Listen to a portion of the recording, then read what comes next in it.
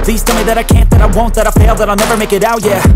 Please tell me all the bad, never good, fill my head full of every single doubt, yeah. Please say any negative thoughts, I pop off when I hear people say I cannot. I get off to the thought of proving everyone wrong, I won't stop to the top, so you better back off and get lost. I'ma stay loud, stay proud, never running out, never heading south. I'll be spreading out, call it word of mouth, can't put me down, I'll be getting loud. You can have your doubts, not what I'm about, have your fucking clout, it be raining now, I keep making sound, go another round, bitch I'm legend bound, can't stop me now.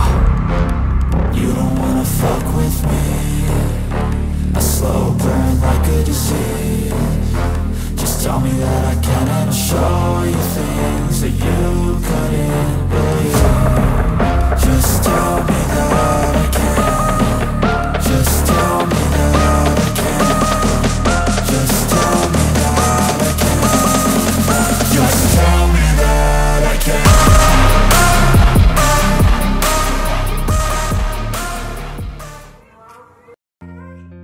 Oke, assalamualaikum warahmatullahi wabarakatuh. Kembali lagi bersama channel Jimmy 489. Oke guys, kali ini kita ada motor bebek ya guys, motor bebek modifan grasstrack guys. Ini untuk framenya memakai frame GTX. Oh ya guys, kita akan review singkat ya guys tentang motor ini guys. Karena motor ini prosesnya untuk modifikasi sangat lama ya guys ya. Dan di sini kita lihat ada untuk pemakaian stang menggunakan stang protector ya guys, dan kaki-kaki ini semuanya modifikasi semua ya guys ya.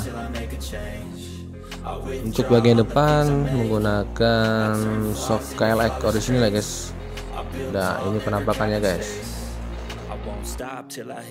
Dan untuk spek mesin ini menggunakan mesin Vega ZR lama ya guys ya, masih standaran guys. Dan swing armnya ini menggunakan KZ, dimodifikasi lagi ya guys.